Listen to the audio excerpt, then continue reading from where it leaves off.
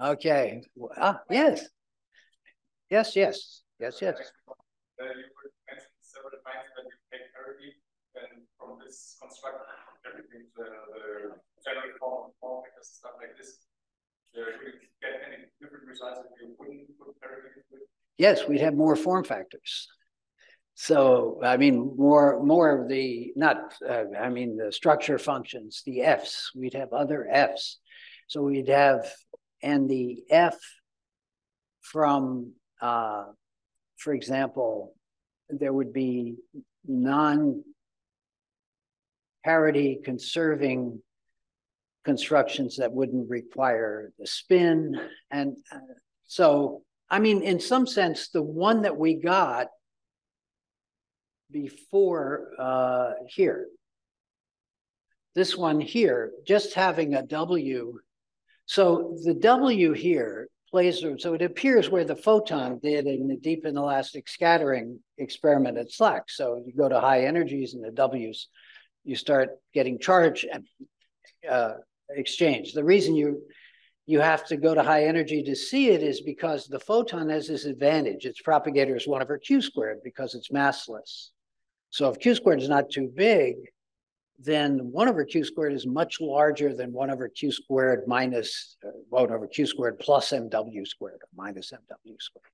The mw, completely dominates the size of the amplitude, and in that case, and keeps it really small. Well, when q squared gets to be of order of mw squared, the two contributions are parametrically the same. So in that case, really, that reflects itself in sensitivity to this W3. A new structure function comes in. And if QCD itself did not satisfy parity, then that would show up even at the lower scales, in particular, much smaller q squared. You'd need a W3 than you do in real life. But back then, when all the deep inelastic scattering was still fresh and funky, was there that everybody just assumed that parity is conserved? No, but people knew by looking at nuclear physics, by looking at decays of nucleons and things like that, and also by analyzing the nature of pion production and kind of lower energy QCD, that to a very, very good approximation, parity was respected. So it was definitely experimental input. In other words, after 1956, people knew that parity was not respected in the weak interactions, but it really took a specialized look at different experiments to see that. So that was the famous discovery and really surprised everyone. But before, looking at with large amplitudes where you could do lots and lots of experiments, people had real confidence that that parity was respected. And what happened was people generalized that from the strong interactions and electromagnetism, where you could also see that parity was respected, and there with real precision. In atomic spectra and things like that, they said, well, it must be general. It would be unnatural for it to be. But then there it was. Was there another question? Or no, that was it? No, my question is, this morning when you showed the section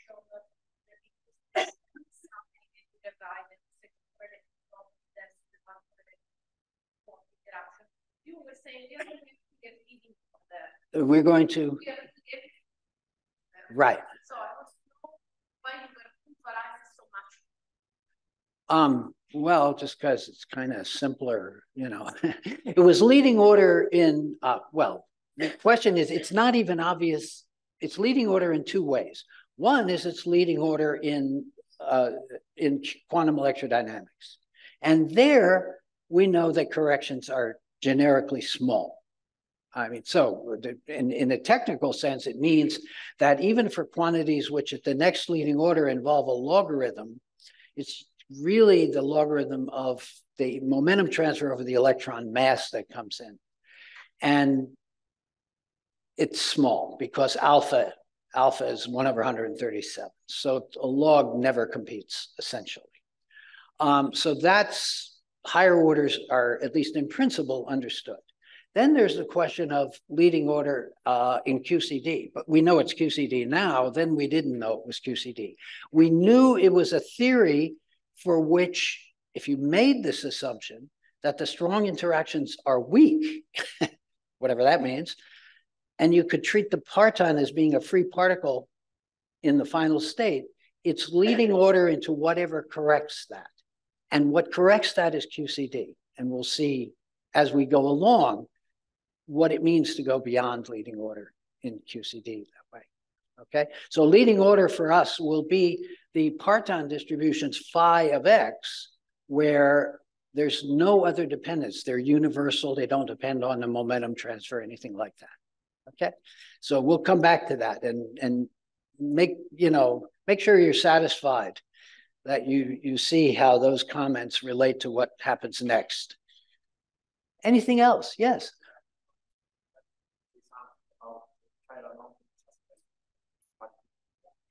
Oh, the chiral anomaly. It's not. Let me just think for just a second. No, I shouldn't say no, because it's related to all this, in particular the W3, and in trying to understand better that structure function, one needs to understand what's going on with the chiral anomaly. Okay, what's the chiral anomaly? For those who here, it's like remember the electromagnetic current is conserved. D mu J mu equals 0. And that means in particular that the unphysical polarization of real live photons, where the polarization is proportional to the momentum, is very important that polarization decouple. Because if that doesn't decouple, you've lost track of the number of degrees of freedom, and you can't do anything with your theory. You're just completely at a loss. So then that's the case for the electromagnetic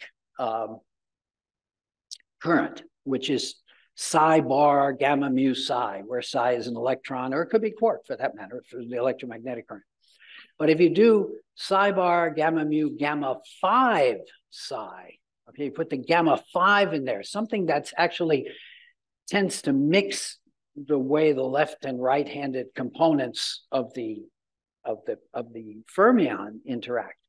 Then you get a new set of currents, and you can ask, are they conserved or are they not? And the fact is, in the standard model, because of quantum effects, a one-loop quantum effect, it is not conserved. But you actually know more about what makes it not conserved.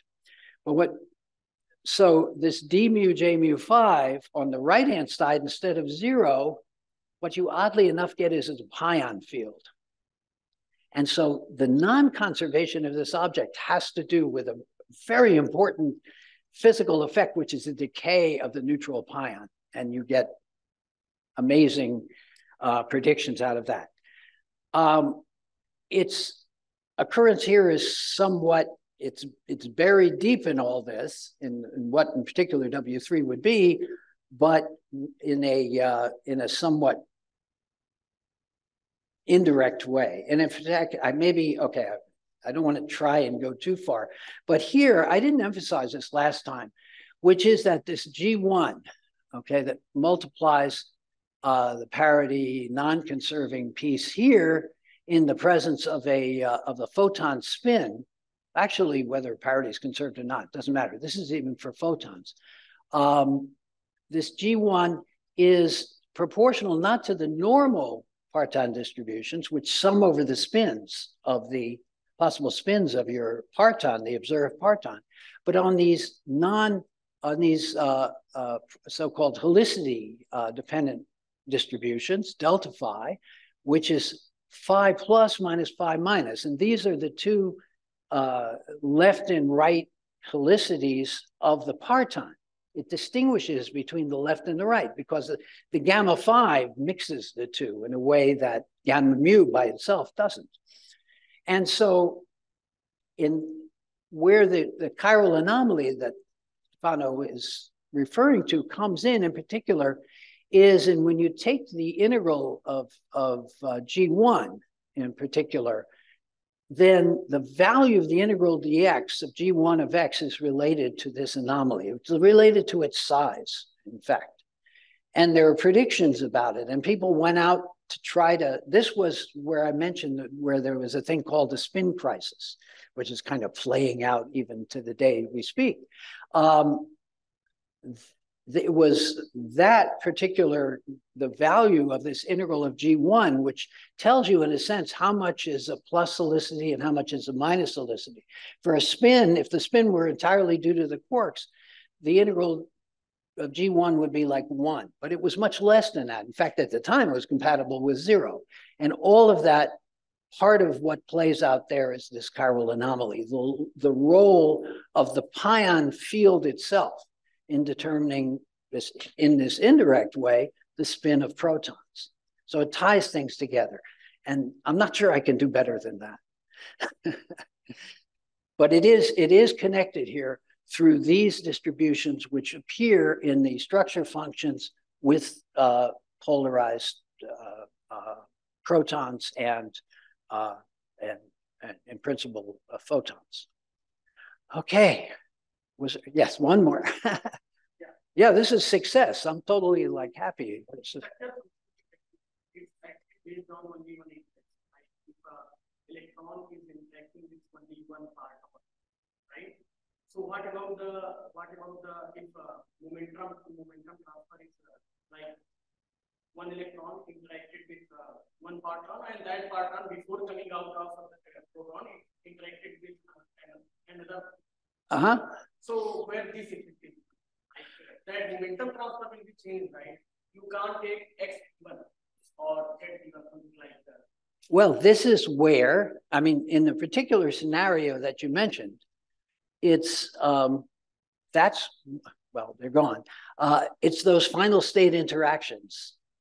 And so, right, because, I mean, I shouldn't say right, I mean, so we had a picture where the parton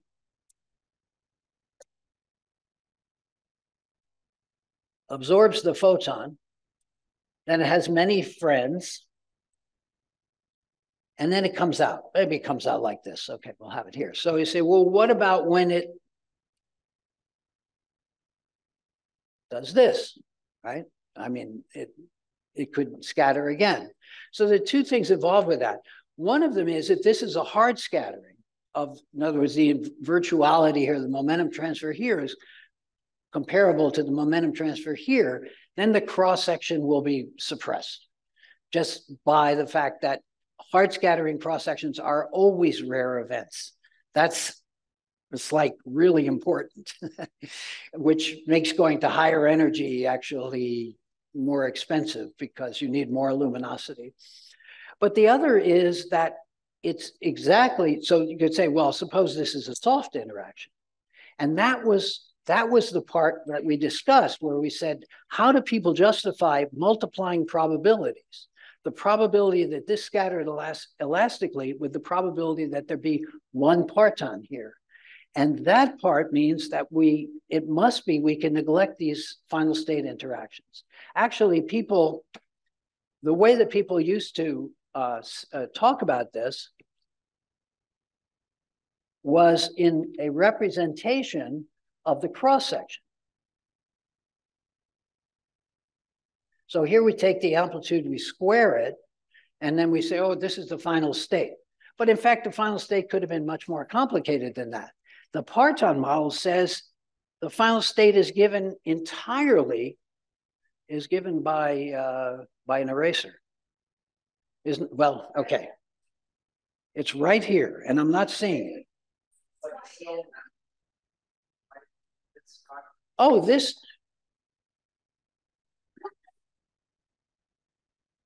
It won't bite me. Okay, all right. Good boy, good boy. Down, boy, down. Thank you. Well, yeah, it's already white, so what's a little more chalk? So the parton model is saying this is the whole thing. This went by the name of the handbag diagram. And they said, why should you believe that the handbag diagram gives the whole cross-section? Right? And it's going to be in our prescription to sum over the final states. To say that, in fact, and to put it this way, if we look at this, we say, oh, what about this contribution to the cross-section here? Okay, so here's our portrait again of the process as a cross-section, all right? So now, however, we say, well, here's something that could have happened. And in fact, it must happen, you know, on the way to performing, to getting confined particles, it had to happen. But even if they weren't confined, it could happen. But the statement is that each of these so-called cuts that I'm drawing here is a final state. And when we sum over the sum of these three final states, we'll find that the contributions, not every cut, although they're all contributions to the cross-section, they don't all have to be positive. In particular, interference terms can be negative as well as positive. And the practical result is when we sum over these three possibilities, we'll find that they cancel to an approximation which brings us to the correct next to leading order in QCD. Okay, so it's this kind of arrangement which gives us a sense that we have more control. Now, another thing, as we go off on what's not a tangent, but what is in fact exactly like the essential questions. What about the possibility that two partons got together and had a fight over the over the photons? So we actually didn't know who scattered and who didn't, right? It could have been two charged particles and they're very close together. The photon interacts with both of them and they have strong interactions or whatever together. What about these? But these, in fact, are in fact included in the theory, that is in QCD, not in the parton model, but they're suppressed by the fact that, or by our assumption, that the partons are more or less spread out evenly inside the proton. And to understand that, in fact, there's a whole series of experiments at the Electron Ion Collider or at the Jefferson Lab today to try to get what's called a transverse momentum distribution, which we will come back to if God willing. By the fourth lecture, we talk a little bit about resummation, in particular so-called QT resummation. The transverse momentum distributions have information on how partons are coupled together. And in fact, there isn't a slide on this, but in fact, at the LHC and before it at the Tevatron, there were in fact, there are in fact plenty of experimental evidence that a very small proportion of the events have two, like I'm drawing it like this. These would be, these could be 4 jet cross sections. Here, say 2 annihilations into gluons. And what you find are back-to-back jets that exactly compensate each other in large PT that really had to come from 2 separate scatterings. They're suppressed, they're way down at a level which you can calculate the order of magnitude, and it's completely consistent with the order of magnitude you would expect if these partons were more or less evenly spread out over our proton, which, remember, our portrait of the proton before any of these hard scatterings is flat. So we can talk about spread out in a 2-dimensional cross-section. Frozen, so we can talk about them being not only having a definite fraction of momentum, but a definite position in the proton. And unexpected, meaning that the distribution in one proton will match up against the distribution of the other proton. And every once in a while, you can have multiple parton interactions. And in the most sophisticated of the Monte Carlo generators, this is a piece which is, modeled there as well.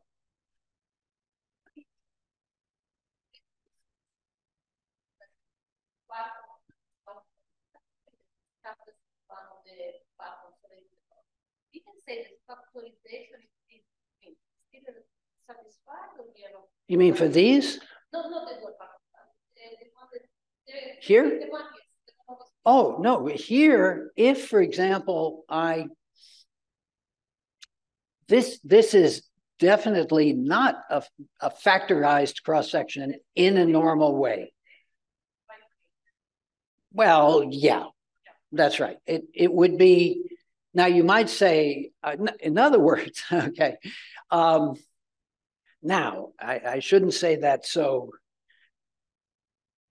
I mean, the way I have it drawn here, it's already what we call a higher twist or a power suppressed because it has 2 partons in the final state.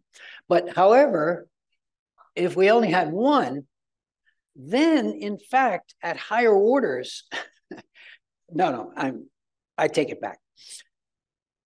In effect, this one would not be factorizing in the usual case, but if you worked really hard, you could take this parton here and move it into the hard scattering.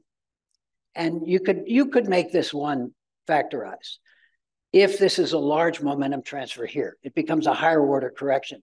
Basically, because all these states would be way off shell, and it's some of our final states you would need would be here, between this interaction and the interaction, the complex conjugate. But if this momentum transfer becomes small, then it doesn't factorize. But what you're asking then is an extremely exclusive question. You're asking about, since this is a small momentum transfer, you say, oh, well, I really need to know what's the likelihood of having some small QT exchanged in the final state. Well, it might be the final state, okay, because we don't know exactly where this interaction is.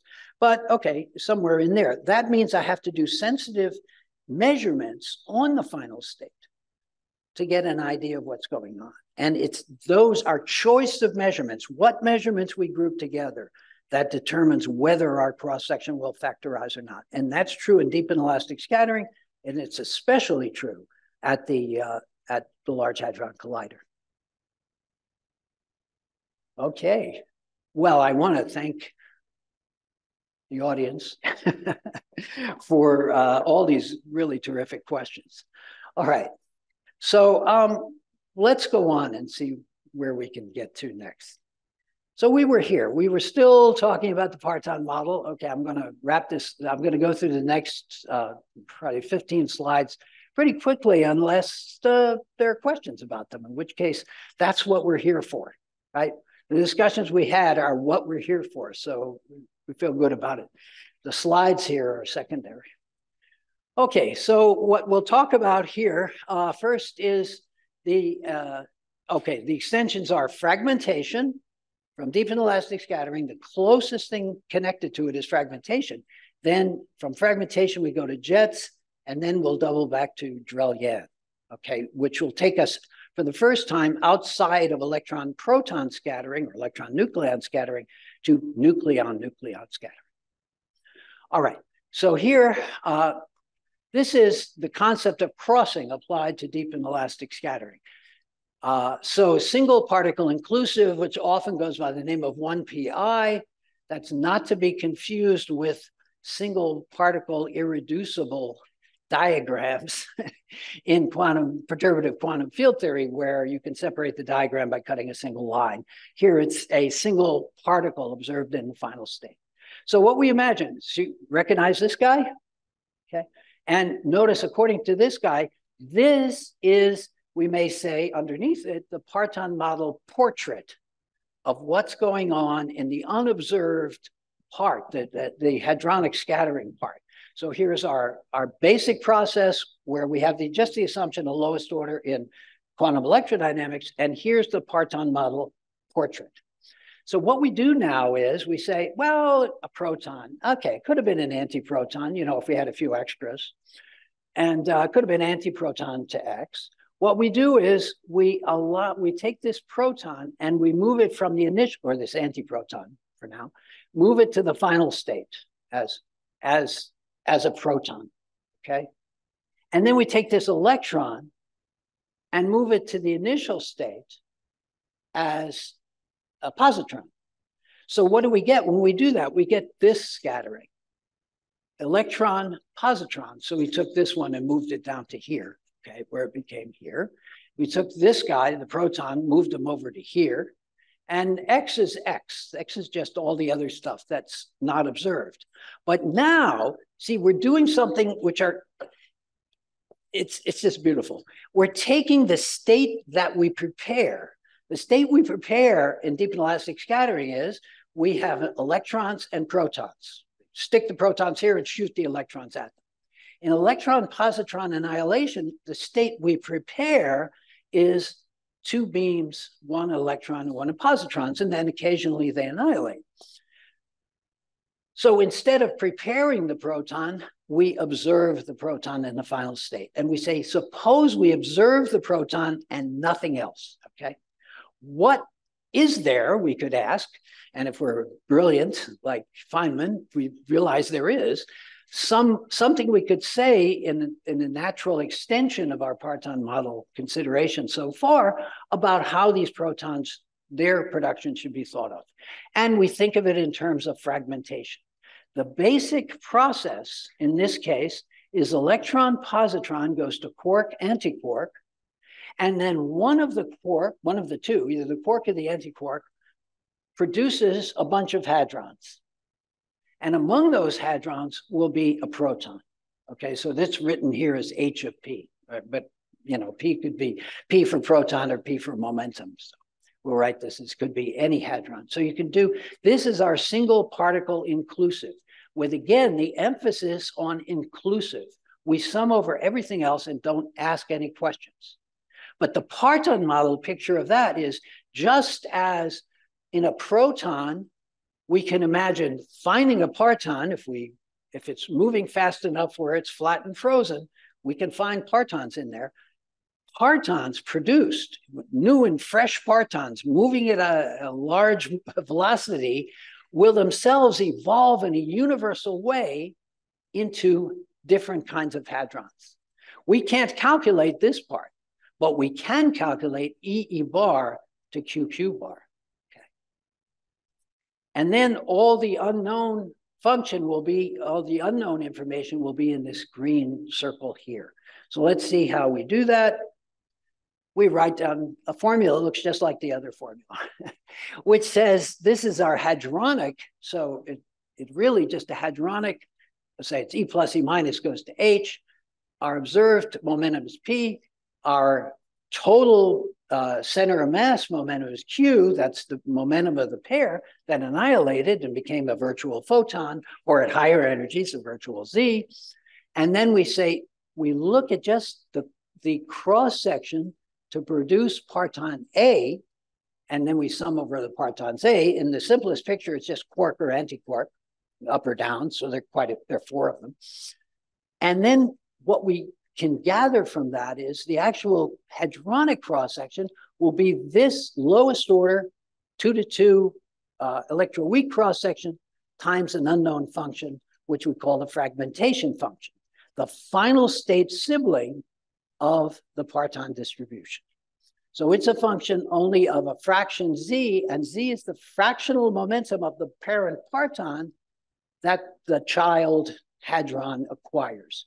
So so here P is usually associated with the hadron, so it's H of P. So the momentum of the parton in this, in terms of its momentum, is actually larger than the momentum of the hadron. That makes sense because it was the parton that decayed. So it has to be momentum P over Z. Okay, and the largest. Of course, there's a limit then to how small a Z you can get to at a fixed momentum, because as Z gets smaller and smaller, P over Z gets larger and larger, and P over Z, or the energy P naught over Z, can't be larger than the center of mass energy that you started out with, okay? So, you know, so now you say, well, what is this? Why does this make any sense at all? Well, there's a justification to it, which is similar to the justification of this handbag diagram. The formation of some hadron, let's call it C, here it's H, but let's call it C, from parton A takes some time in the rest frame of the hadron. So again, here's this time dilation thing, okay? You go to the rest, if you could go to the rest frame of the parton, things would be happening in a normal time scale, like lambda QCD. But now it's like super boosted, so it takes a while. It's gamma, where gamma is, you know, the special relativity gamma times 1 over lambda QCD is the time. And it's much, so that says it's much longer in the center of mass frame of the annihilation. This fragmentation thus decouples from sigma hat, which is E plus E minus annihilates and then decays into a quark. That happens over scale 1 over Q, which is the, you know, this, okay, or 1 over the square root of S, which is much, much shorter. So again, it's this idea that you have quantum mechanical decoherence. So you can talk about the probability of producing a quark pair times the probability that this quark over its lifetime, flickering short time in our way of looking at it. But from the point of view of quarks, lambda QCD, 1 over lambda QCD is a long time, okay? And that's the time it takes to produce the hadron. That just happens too far into the future. So this fragmentation picture also has another interesting consequence from a kind of phenomenological point of view. It suggests that the hadrons are aligned according to the parton distributions. And since this is single particle inclusive, that means that if one of them's aligned, all of them had to be aligned. I mean, if they weren't aligned, this P over Z wouldn't make any sense, okay? So this suggests a concept that goes by the name of jets. Okay? And in fact, this is what happens. So these are just, you know, pictures chosen from deep inelastic scattering. So when Hera went out about 10 years after, more than 10 years after, in the 90s, 15 years after the original, was it 15? Well, anyway, a bunch of years after the original scaling, you had a colliding beam of electrons and protons, somewhat, of course, asymmetric because of the different ways of accelerating them, but you could really see a spray of particles on a regular basis associated with a scattered quark. That's this guy right here. In this total cross-section, we don't ask what happens, but when we look at what happens, we find out, of course, instead of a single line, there's a spray of hadrons, a jet of hadrons. Okay. So here's a jet in deep inelastic scattering. Here we are in E plus E minus annihilation, which was the picture we just saw for the crossing, and where the quark and antiquark went, which was which you couldn't tell here, just on this basis, you have sprays of particles. And these, you know, histograms show different kinds of energy deposits associated with those particles. And here from the tevatrons, now this is like now an archaic event at what is now just moderate energy transfer at the LHC, but you see back-to-back jets in extremely powerful way. So we'll again try to, we'll see, but if I have to get there. So, okay, so that's fragmentation, right? Which is the sort of sibling of deep inelastic scattering,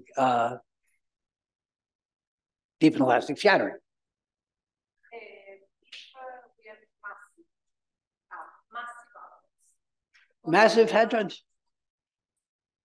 Well, it's going to be this picture, the parton model picture assumes that the masses are small enough to be neglected. Now, how? Suppose they're not, or suppose you would just like to get to the precision where they're not. Then there are systematic ways of approaching that. But generally speaking, corrections to this due to masses will be of the form m squared over q squared, where q is the momentum scale of the strong process, be it annihilation or deep inelastic scattering. So by the higher order analysis that I hope we'll talk about, it turns out to be not so complicated. You really have a way of approaching it to say that, in fact, we expect these corrections to be m squared over q squared. Now, in fact, when m is really big, like in the T bar cross sections, things like that, then you have a different approach to these things because the let's say the top quark by itself is already a hard scattering process. And so you don't necessarily treat it from the jet point of view unless you're at ultra high energies. And if you hear about boosted jets and things like that, that's the ultra high energies where even at the FCC or something, a top quark could be treated for many purposes as massless. So, you know, you just basically the thing is you wait until you get enough energy. But until then, you have hard work to do, which people have worked hard to do. Yes.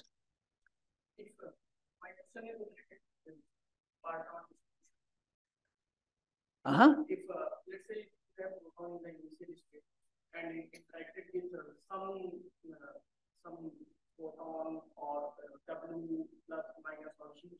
So and it created a hadron in the final state. This hadron need not be seen as this part proton. So this some flavor change must have happened.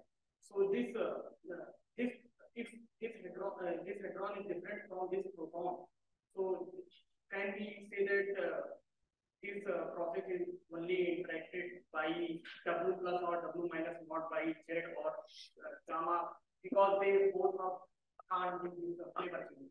Well, for example, in deep inelastic scattering, when people see charm particles at high transverse momentum in the final state, there the overwhelming probability, whether it be a parton picture or more sophisticated factorized QCD, is that it came from a strange quark which got a W plus.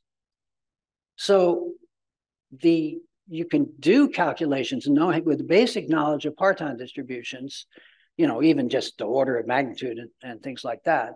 By looking at the flavor of particles at high PT in the final state, you can conclude with that let us say the overwhelming contribution to that total cross-section is due to a W exchange, okay? And like any quantum mechanical, any statement about a final state in quantum field theory, it's always, this is the overwhelming contribution.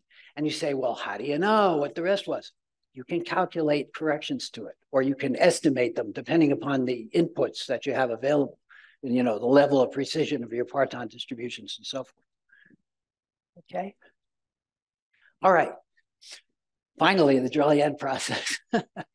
Oh my gosh. You know, an hour and a half is like getting short. So, well, time goes fast when you're having fun. Okay, so finally, the Drell-Yan process, partons and hadron scattering. So here was this amazing idea of Drell-Yan that, again, taking the absolute, saying we don't know what partons are except they scatter off electrons and stuff like that, but it must be quantum field theory. So if the partons were like the quarks, there wouldn't just be the quarks, there'd also be quark pairs produced by gluons in quotation marks, which was what they were at the time.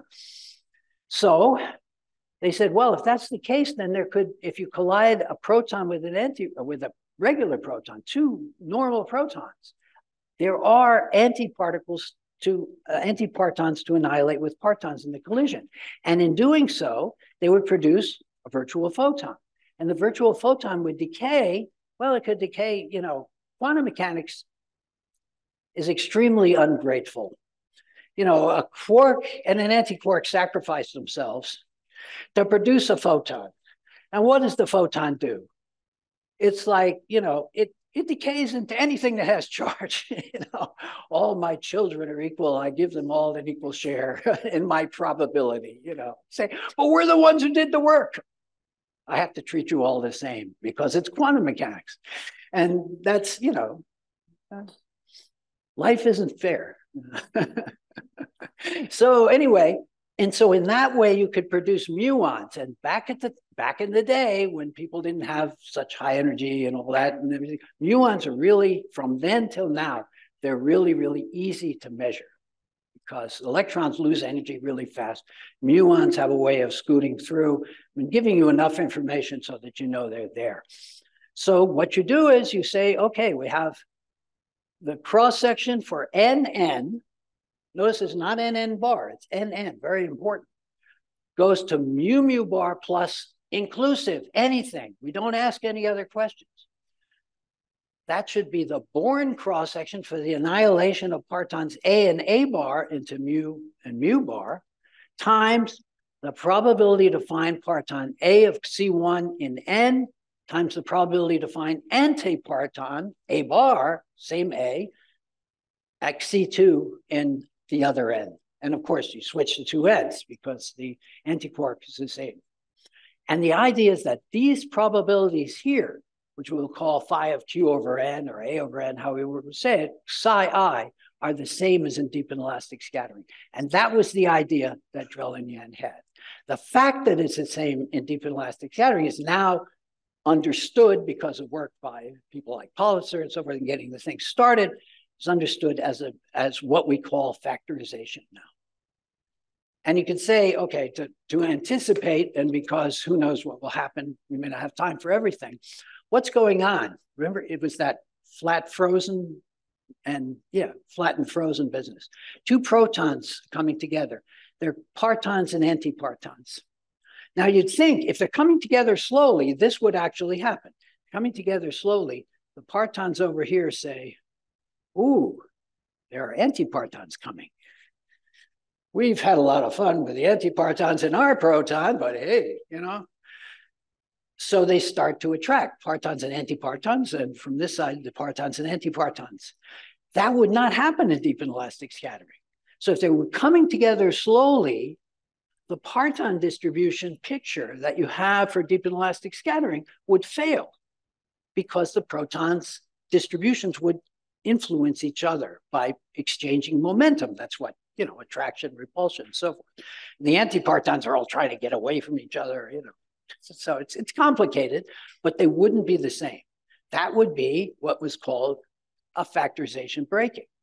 But if you're really approaching the speed of light, then this can't happen because you can't exchange information and energy to redistribute the partons within each of the protons until they come together in a collision which is localized on the scale of 1 over Q, where Q is, say, the mass of the muon pair. So that's the basic physical reason for thinking this might be possible. Okay. So the next few slides are a little bit of the technicalities of this, which is very, very much analogous for what we did for deep inelastic scattering. Because it's partons, this is Q and Q bar, and this is, say, electron or electron, positron, something like that. All you have to do is cross it. Take the positron here, make it an electron in the initial state, the antiquark here, make it a quark in the initial state. You have quark-electron scattering. So it's basically, with the relabeling of momentum variables, it's the same process. And as with the other, you can write this down at lowest order in a rather straightforward way. When you do it, you square it, you go through some average, you get this beautiful cross-section, which happens a lot. You see 4 pi alpha squared, that's alpha electromagnetic, over 9q squared. Of that 9, 3 is due to the fact that you can't annihilate unless you have the equal colors, which is really an interesting, it's a big, big effect, 1 over 3, which is one of the underlying physical evidence for color as a quantum number. Okay. So, I mean, however, it's more complicated than that, especially for Drell-Yan, because the NLO corrections are already large. They multiply by a factor of 2, but this divides by a factor of 3. And it wouldn't work without it. Okay, and you could say, oh, this pair mu mu bar, I know what its invariant mass is, but I could also get its rapidity, which is its plus momentum over its minus momentum, here in terms of the 0 and 3 components, by the momentum of the two partons, because one would all be in the plus direction and one all in the minus direction.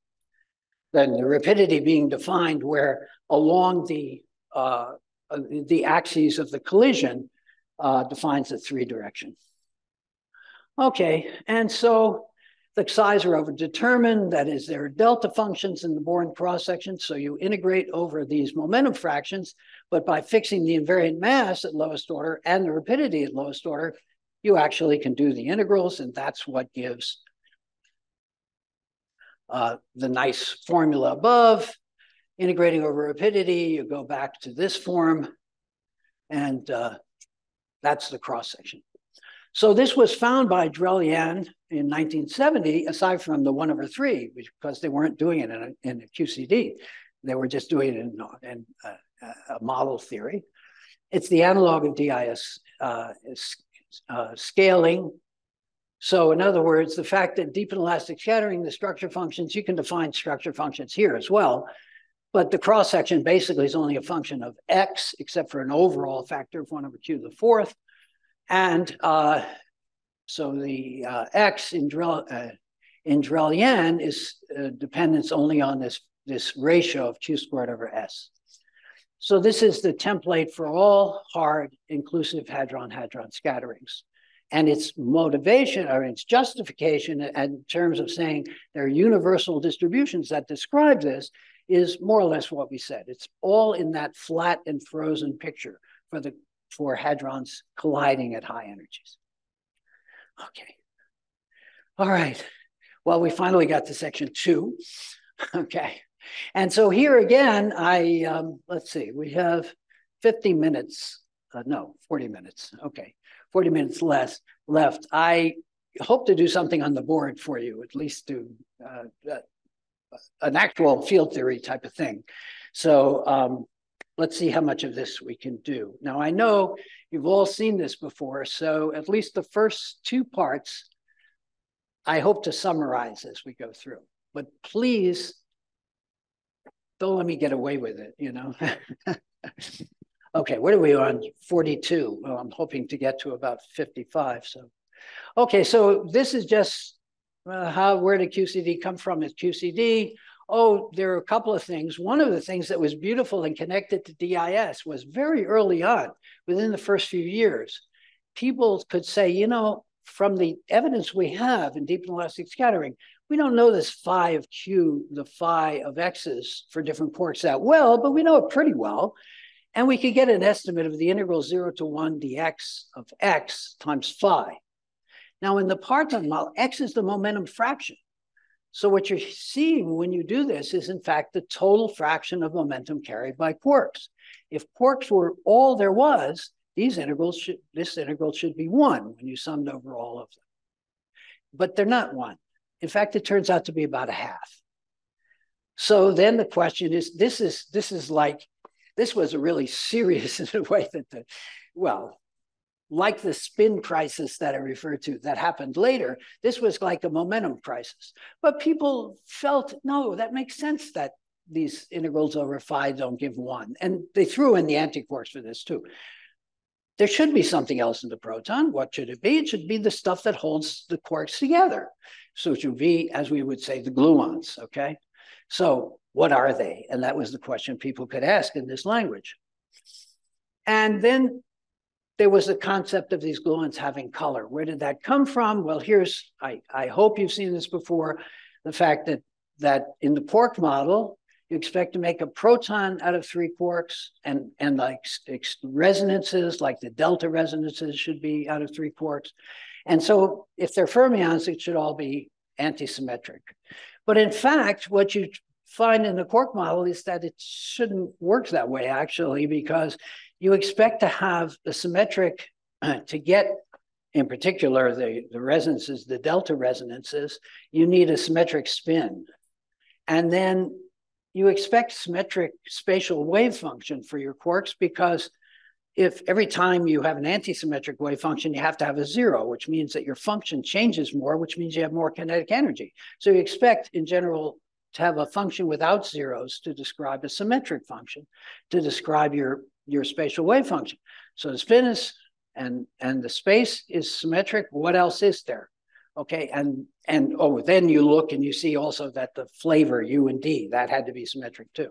There must be another quantum number. Well, that's what you say if you're Han and Nambu or you're Greenberg looking at it from different points of view. And they said, oh, there's another thing, and it should have an n = 3, a new quantum number, blue, green, and red, and it should be antisymmetric in that. And that's what makes the darn thing antisymmetric. There's just another quantum number to make it work. Okay, and it had to be n = 3 because there's 3 quarks. So SU3 is like given to you when you start thinking about it that way. Now, is it a gauge theory? Well, gauge theory says you could make now color currents to which you could couple color vector particles, and those vector particles are gluons. And like we had that picture of the U quark going to the D quark with the W plus, well, a blue, I don't know, a blue quark can go to a green quark by emitting a G blue-green or something like that, some vector like this. But here, there's no North Star to tell us the difference between the B and the G. So actually, we have a description, which is an over description, because we can never tell the difference between different colors in this theory. So actually, that's where in case you're interested historically, that's where the idea of non-abelian gauge theories came from. Suppose you had three quarks and they were absolutely indistinguishable from each other. They had the same masses and everything. The way Yang and Mills thought about it was that's a little bit like the phase of a wave function. The phase of the wave function is real, but we can't observe it in an absolute sense. We can observe differences, okay, when we do things. So they thought of it as being like some profound ambiguity built into nature, okay?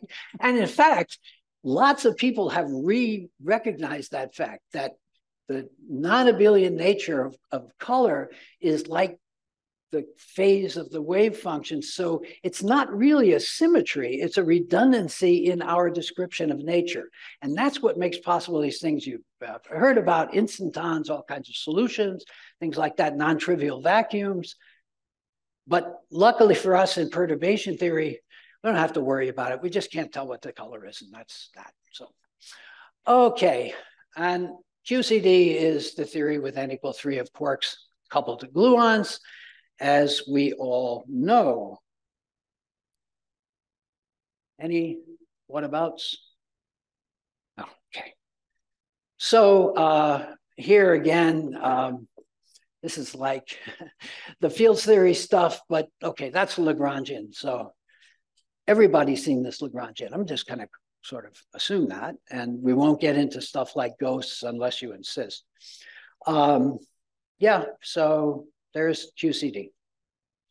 This is the general feeling. Fields and symmetries suggest Lagrangians, unless you're a bootstrap person, in which case fields, observables, and symmetries are all you have, and you simply use the bootstrap to avoid all this nonsense and go right to the S matrix. You just have to figure out how to do it. But for us, you know, mild-mannered people, we like to have a Lagrangian, like the QCD Lagrangian, already complicated enough.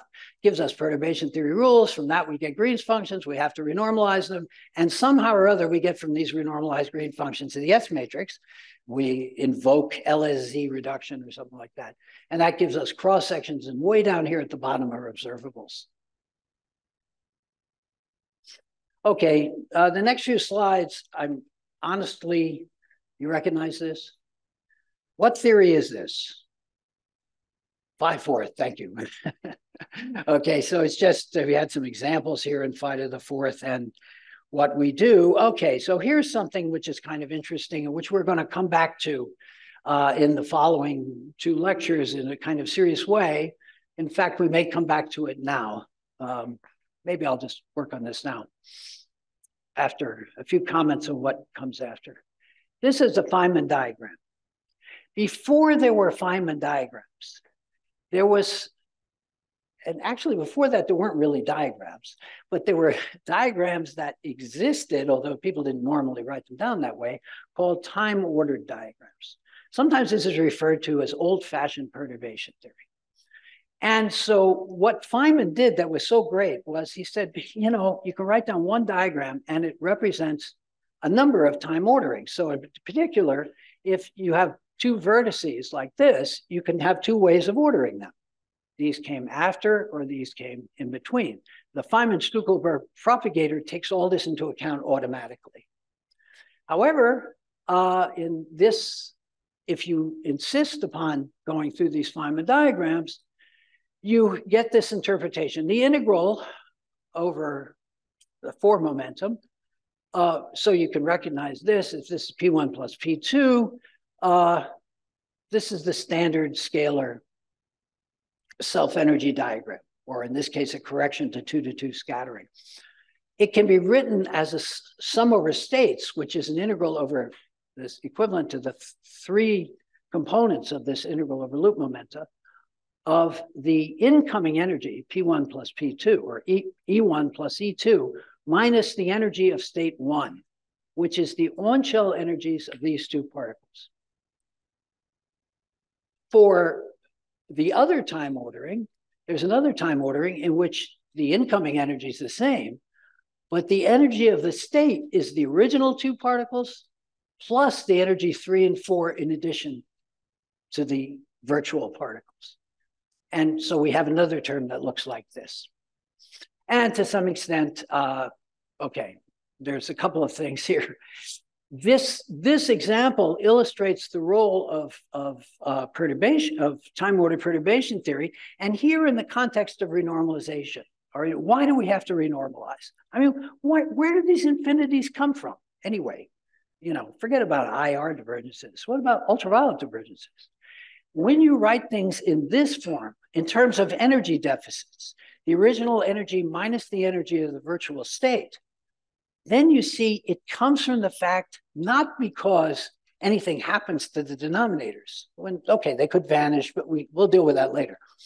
They're normally just totally finite, but there's so many high energy states, okay? That's the thing. There's too many high energy states in all of our four-dimensional theories, with a few exotic exceptions like the ones that Lance is going to talk about.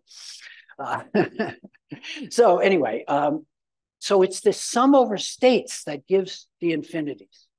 And then you could ask yourself, how do we get away with renormalizing this? What does that make any sense? Even effective theories, we can always add counter terms until we're blue in the face. Why can we do that?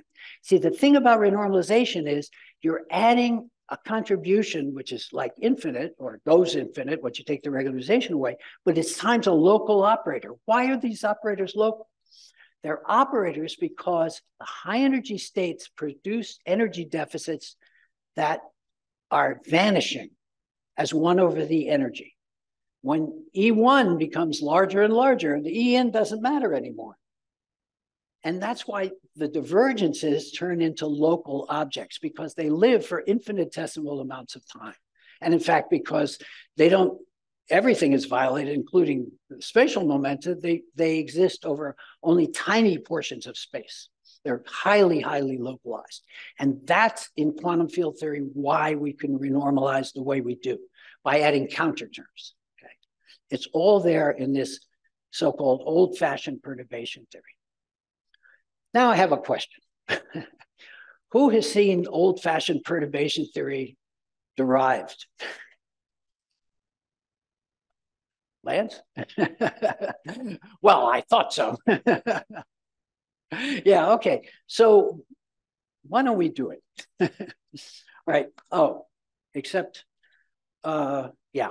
Let me show you how you do it, because it's actually rather simple. Although you can do it, as a matter of fact, the most straightforward way of doing it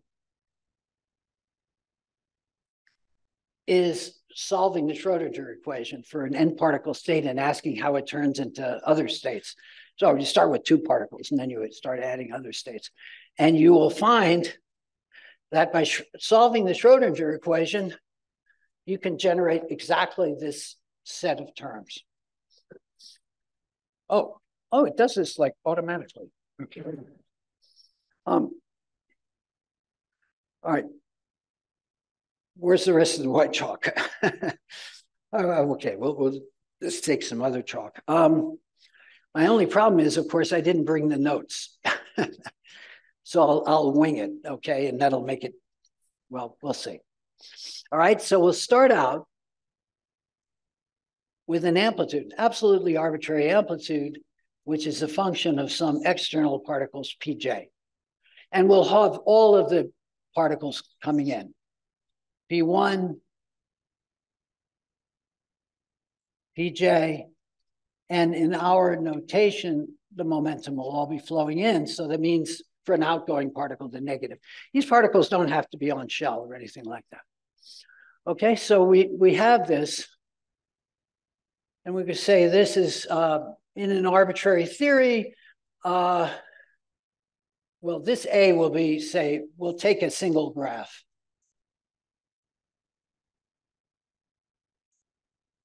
So here we're going to start from Feynman perturbation theory and derive this time-ordered form, okay? So we may not go the whole way, but I think we'll get to the point where you see how it comes about. And so what do we have? We have a product over loops, which we could raise by A, D4LA, divided by 2 pi to the 4th. I'll keep track of the 2 pi's a little bit, because it'll just help, okay? And then we'll have a product over lines, I, and the lines here would have, each line has a factor I divided by, I think the way I'd like to do it is Ki, and I'll write this as a function of P and L. So you see the lines are functions of the external momenta and the, what kind of momenta are the L's? The loop. I didn't have to use the alphabet. Thank you. You know, just, okay. Squared. Oh my gosh. I'm getting so excited, I'm breaking the chalk. Minus mi squared plus I epsilon, okay? This I epsilon, I could write here. I'm in Europe. I should have written plus I 0, but what can I do? So we have loops and lines. Now we could do the whole thing with loops and lines, but let me just point out that in general, associated with the vertices, there's a minus I for every vertex. Now it gets a little bit more complicated when there are momenta floating around, but you know, the 3 gluon vertices don't have a minus I, but it's hidden away there. Times a numerator factor, which is itself a function of the Ki's and the PJs. And just to be really clear about what I mean, like an example, we could have, for example, a self-energy, just like the one there, except without the P1 and P2. Say this is line, this external line Q, well, I'll call it external line P. And then we have momentum K flowing this way, and then flowing this way, Q minus K. So, oh no, this is not my notation here. We're using L for loops. This is L going this way. So one line is just the loop momentum. The other is Q minus L, like that. No, yeah, is it? Thank you, P minus L. Good, okay, I'm trying to be somewhat straightforward about this. All right, so you see what happens is you happen to have like an I. Notice how, you know, oh, and there's one other thing. To make this thing really work, we have to use the fact that the transfer matrix has an I factored out of it. S equals 1 plus I times the T matrix. So that means we should multiply the whole thing times I. And then when you think about it a little bit, you have an I for every vertex, you have an I for every line. And when you do the integrals, you get an I for every loop. And then when you use Euler's identity, you find you need one more I to get something real. So we have something like this, okay? So now what are we going to do? Oh, except there's one more thing I wanted to multiply by. I want to multiply this by the energy conservation delta function, delta of the sum of the PJs. And in this case, just the PJ zeros. We're not going to do anything with the loop momentum, in fact. Right? So now, what are we going to do? Now, I hope I remember, since I didn't bring my notes. All right, so what we're going to do is, so the first thing we do is we take our integral D4L, LA, each one, divided by 2 pi to the 4th, and we write it as an integral D cubed LA, divided by 2 pi, times an integral D LA naught. So I'll put an arrow over the D cubed to say, we're doing this in terms of the time integral, and the LA naught is also divided by 2 pi. All right. And then what we're going to do is we're going to now what we're going to do is we're going to use the fact that to get to these KIs, what we did was we had a integral. So we take 2 pi times delta of the sum of the PJ naughts. And then we have a product over A. And let me say the product is A equal 1 to N. Okay, where N is the number of lines. So N is the number of 1 to L. L is the number of loops. I equal 1 to N. N is the number of lines. V is the number of vertices, like that. And now, so we have here a product A equal 1 to L, the integral d L A naught divided by 2 pi. So we are integrating over all these energies. And what we're going to do is we're going to turn these integrals over all the energies of each loop into an integral over the energies of every line independently. We'll do that at the cost of introducing a delta function at every vertex. Okay? And so the way we do this, let me just write this down and we'll see, hopefully I can motivate for you why it's more or less true. Okay. It's a product, an integral over I again, now equal 1 to N. This is going to be the integral over the Ki naughts. All right? Okay. And in fact, we're going to have a 2 pi for every Ki naught. Now, of course, the number of lines has to be greater than the number of loops, or by at least 1, but usually it's a lot greater. So we put a bunch of extra 2 pi's in there.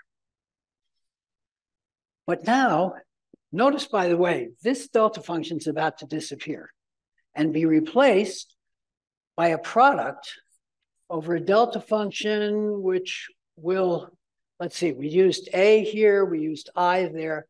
Let me use C equals 1 to V. 2 pi delta of the sum. Now I'm just going to say a sum over I prime of something, the letter I haven't used yet, Q I prime naught, where I prime is an element of, let me just say, it's an element either of the momentum of every line, N, or of the external vertices. Well, no, I mean, oh yes, I keep forgetting. All right. The sum now is over Q I naught, which is an element, and I have to take this away because I haven't finished this. It's an element of the set of the external lines Pj and the internal lines Ki. And I did call this Qi prime. So it's an element of each of the sets of all the external lines and all the internal line momenta. Now, of course, we're not just summing up all these momenta. The sum of all the external ones is 0 anyway, so that doesn't really help us. But what we're doing is we're doing 1 for every vertex. So what we want is that momentum energy is conserved by this delta function at every vertex. So how do we do that? We multiply by a number, and we'll call this eta, and we'll give it an upper superscript C to indicate which vertex it's on, and a lower I prime, okay? So it looks a little bit, it's a little bit complicated, but not too complicated, I think. So eta C of I prime is equal to 1 if, well, let me write this as eta J, say. So J is for the external momenta. So eta JC is 1 if PJ flows into vertex C. Okay, so that takes care of the part where the QI prime is an external momentum. For the internal momentum, eta I, C equals +1 or -1, or I'll put in parentheses, -1, if line QI flows, or I say line, but we'll say if energy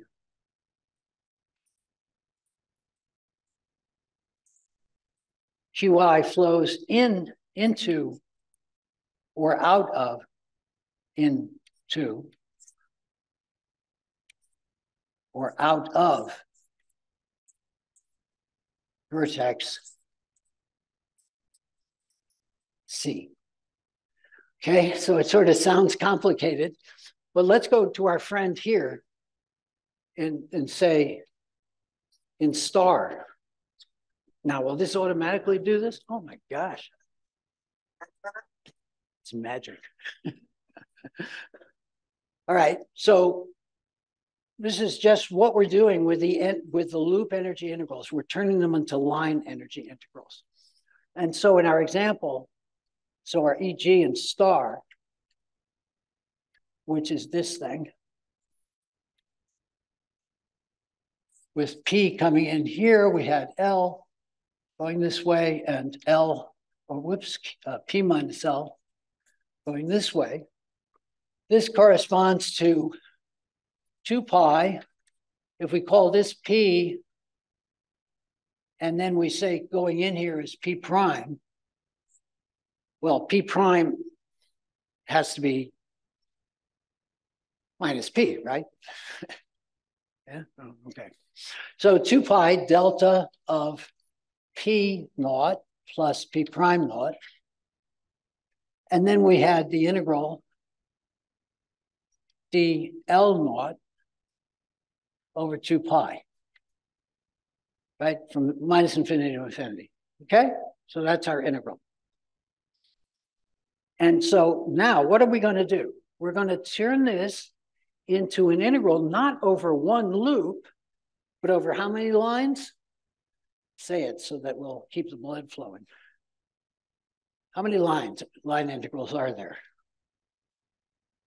for this diagram? Bless you. How many lines? There's L, but there's also P minus L. So this gives us a letter beginning with T. Come on. Oh, you're not going to say it? Please? Pretty please? Thank you. Okay, so what we're going to do is we're going to get a form here. Instead of one delta function, one integral, we're going to get 2 delta functions and 2 integrals. And it equals then two delta functions and 2 integrals. So it equals the product. We still have a 2 pi. The product, no, I'm sorry. Let me just get the delta functions right. So the integral is dl naught. So what we're going to, we have to define this as some line integrals. So we're going to say K1 equals L and K2 equals P minus L, okay? So what we have then is the integral, the integral of the L naught is the integral of K1. It's just relabeling it. And then the other integral we have is dk2. And then we have two delta functions. One of them is delta. So in this vertex, we have P coming in, K1 and K2 going out. So P1 or P, it's not P1, but P gets a plus because it's coming in, minus K1 minus K2. That's this vertex, okay? So this is C equal 1. Here's C equals 2. And we get delta of flowing in our K1 plus K2, and flowing in also is P prime. Okay? So I can easily do the K2 integral, for example. That sets it equals to P minus K1, but K1 was L, and so I get the integral E4 L. And then when K1 plus K2 equal P, that means that this delta function becomes delta P plus P prime, which was the overall delta function. Okay. Well, excuse my. So we still have the 2 pi. Well, actually, what we really end up here was this 2 pi squared. We get a 2 pi for every vertex, okay? And in fact, I should have written this as, all right, my 2 pi's may or may not be totally perfect there, but we're close enough. So let's just try to get to the next point here, and we'll soon be in the position where we can do the whole thing. So that was the first thing we did, or the second thing we did, right? And now what we're going to do, so here's the strategy from now on. Well, maybe it would be better to write the whole thing down in this current form. A of Pj is now equal to, okay, 2 pi to some number. All right, so we'll worry about it. The 2 pi's work out perfectly when you do it right, okay? And so we get the product over loops A equal 1 to n. We still have the integral dLA vector divided by 2 pi cubed. Okay, that's sitting out there.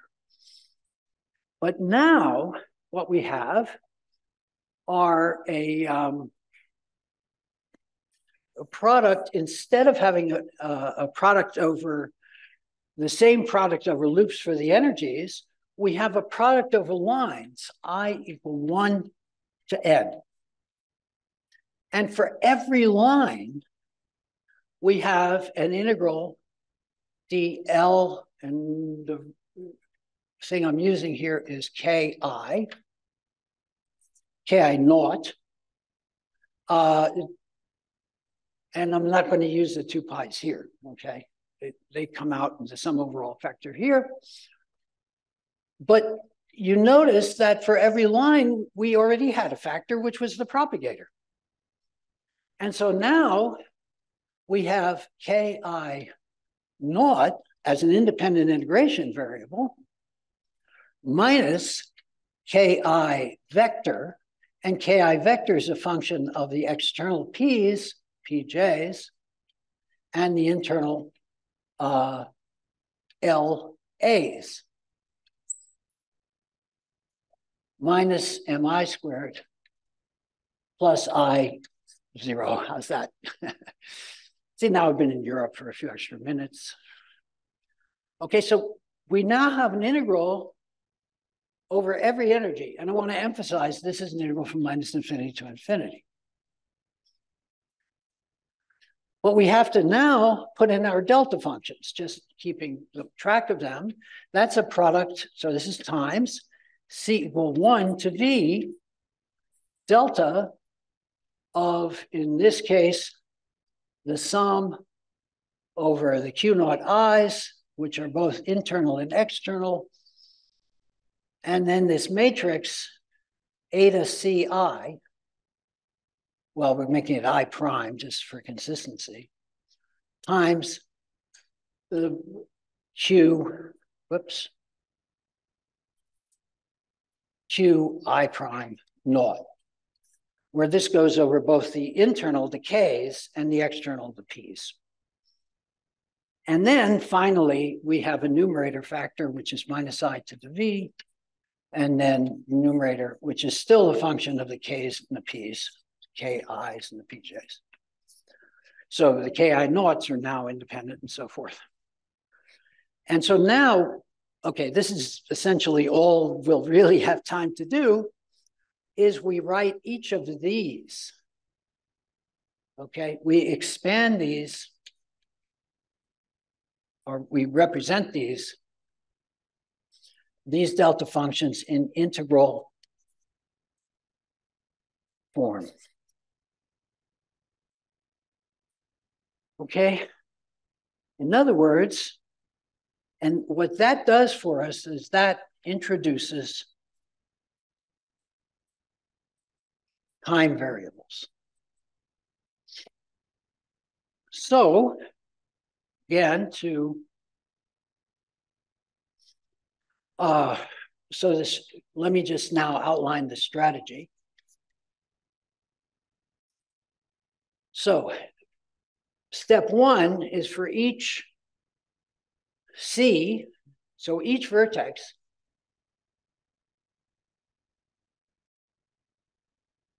we have a delta function of this sum, call it eta C I prime, Q I prime naught.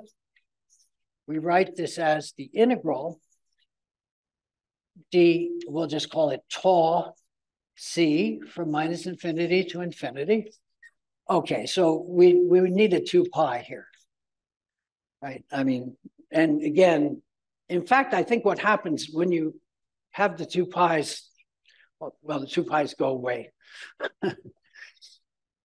E to the minus I and the sum of the eta C I prime. Well, in fact, let's expand it. We'll sum first over I from 1 to n.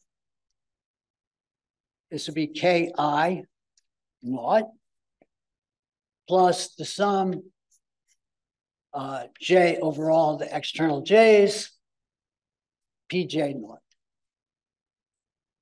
And this is times, okay, what would this be times, just to keep us in the last 10 minutes? Yeah, tau C, thank you, good. Again, thank you for humoring me, okay?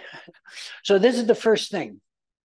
The first thing is we take, so this is the first, we expand these as integrals over time. And then we'd say, well, oh, so these momenta are now appearing in the exponent, the line momentum, okay? And so the second thing is we now recognize that all Ki naught integrals are of the form the integral from minus infinity to infinity, the Ki naught. There's an overall I, very useful, and exponents, and this would be e to the minus I, we'll call this tau I plus minus tau I minus times Ki naught divided by Ki naught squared minus Ki vector squared. I won't put the arguments, but this again depends still on loop and external free momenta, minus Mi squared plus I epsilon. Okay, can we do this integral? Yes, right, we can do this integral. We kind of know how because we took quantum field theory and we just use Cauchy's theorem, closing the lower and upper half plane. So we do this integral.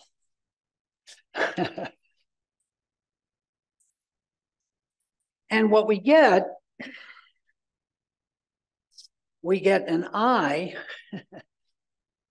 And what we can really get, I mean, I'm going to do it this way. We get a minus 2 pi I just because we close on a pole. And I'm going to write this as 1 divided by 2 omega I. These twos don't really cancel. The 2 pi's cancel with other 2 pi's. The 2 omega I. So what's omega I? It's the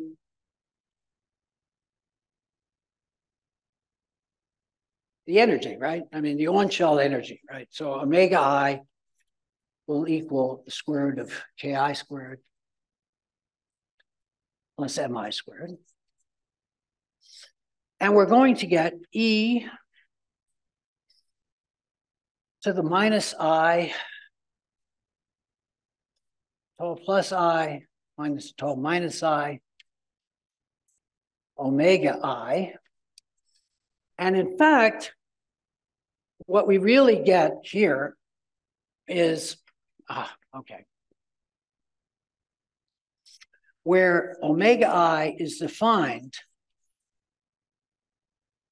to flow from the vertex with time 12 minus to the one with time 12 plus. Okay, there's a little bit of fancy footwork in there because depending upon the sign of tau plus minus tau minus, it's just here arbitrary. But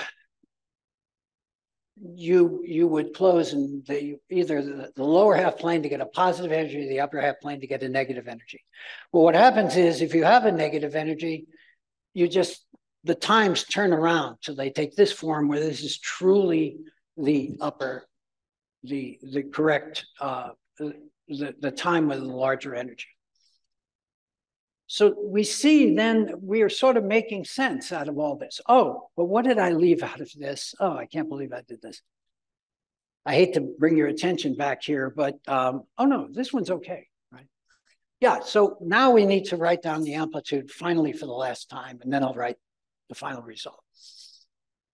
So our amplitude as a function of all the PJs is equal to this prefactor 2 pi to the number, the integral over all the spatial loop momenta, Ka, d3 Ka divided by 2 pi cubed.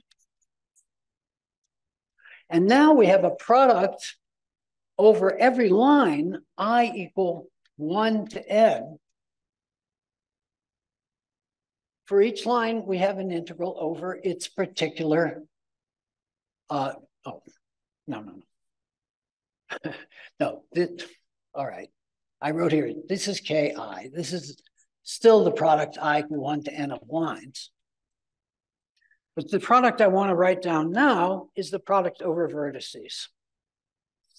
Because every vertex has a time integral.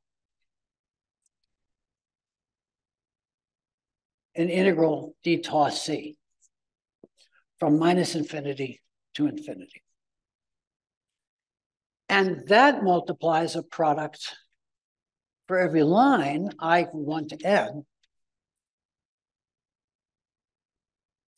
And the lines now that we have are, each of these lines has a factor of, yeah, okay. Let me put a 2 pi down here because that's what we had. And so we have a 2 pi here. So the 2 pi's cancel, okay? So here, it just makes the counting a little bit simpler. We get a minus I, well, we have an integral here, and for every line, The line is now represented by this I, tau I plus minus tau I minus times omega I. And in fact, I do have to apologize. This omega I has in it omega I minus I0, because that's where the pole is. The pole is either at omega I minus I0 or minus omega I plus I0. And when you make this the time where the positive energy flows in, that's always the larger time because of that difference. And so this is always the positive energy. So here we have omega I minus I0. Okay. And basically that's it. We have minus I to the number of vertices times the numerator factor, whatever it may be. And notice the numerator factor is never more than linear in any given energy of a line energy in any of the theories that we work with. And so there's really no problem in doing these integrals by Cauchy's theorem. So having a QED or Yang-Mills theory, everything is okay. And so now finally, part 3, the last thing we do is we do the time integrals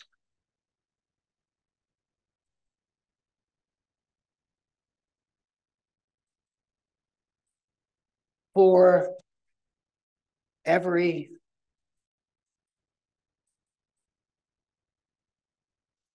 we do the time integrals for every ordering, for every one of the V factorial orderings.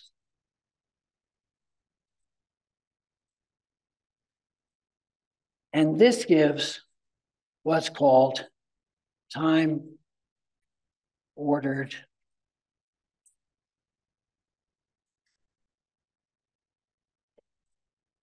perturbation theory. Okay. And in the case of our example here, there are only 2 orderings. Okay, if you go to higher orders, you get a fair number of graphs. In fact, there are ways of combining different graphs to give a simpler answer, but we don't need to get into that. But you can see what happens is that it will give,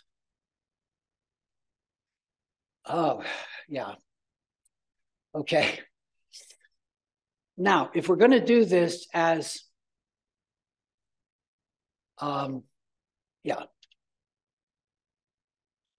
okay, so here for each TC, there's another factor here, which is minus I times P, well, the sum over J of eta Cj Pj naught. So there's a contribution to the phase from incoming momentum. And, times tau c. Okay, so now we can see we can do these integrals, okay? It just takes a little bit of doing, okay? The first, so if you have V integrals, because there are V vertices, each of the V minus 1 integrals give energy, what we're calling energy deficit denominators. And then the last integral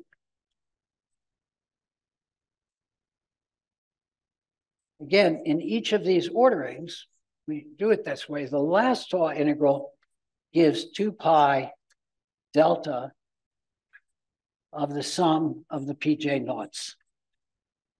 So it reimposes momentum conservation for each of these graphs. So let me not, I'll begin the lecture tomorrow morning with that general time-ordered form, which is simply the sum over states for that form is just the product of the loop integrals. And these E minus E1, and here E minus E1 prime is just the energy that's flowed in before each vertex, or by the time you get to each vertex, minus all the lines that have been emitted but not yet reabsorbed. Okay, so that will happen. You say, why is that so simple? It's so simple because these etas are either plus and minus 1 for each line. So at a certain point, a line is emitted from an internal vertex, then appears in the phase, and then eventually it's reabsorbed. So it disappears in the phase. And that happens for each of these states as we go along. And here, just this simple way. These two lines are emitted here, absorbed here. Or they could have been emitted here and absorbed there. In an arbitrary diagram, it happens the same way. In this way, we can see that in an absolutely arbitrary diagram, every loop divergence is associated in the ultraviolet with a sum over states that doesn't converge. And that, in fact, this will be a local operator. We're also going to use this form, which I'll write down in a way that summarizes everything I've said at the beginning of next time. The way we're going to use it is we're going to use it to show how this mysterious cancellation of final states in inclusive processes occurs. So there'll be a little bit of reward for you sitting through this rather technical set of, but extremely simple set of operations, okay? Okay, so we'll call it, I think this is a good place to break for today. Dorian's getting up. And yeah, let's have a little bit of a coffee break anyway before. Okay, so I'll be around for questions.